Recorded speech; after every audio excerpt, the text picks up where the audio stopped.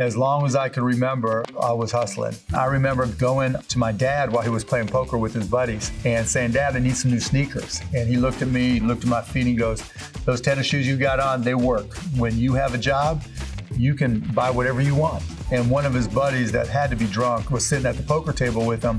And he goes, "Hey, I got something you can sell. I got all these boxes of garbage bags. Why don't you sell them in the neighborhood, and then you can take the money you make and buy your sneakers?" He had these boxes that he sold to me for $3. I sold them for $6, but it went like this. "Hi, my name is Mark. Do you use garbage bags? I've got a great deal for you, and every time you need garbage bags, all you ever have to do is call me, and I'll put them in the back of my wagon, and I'll bring them right down to your house.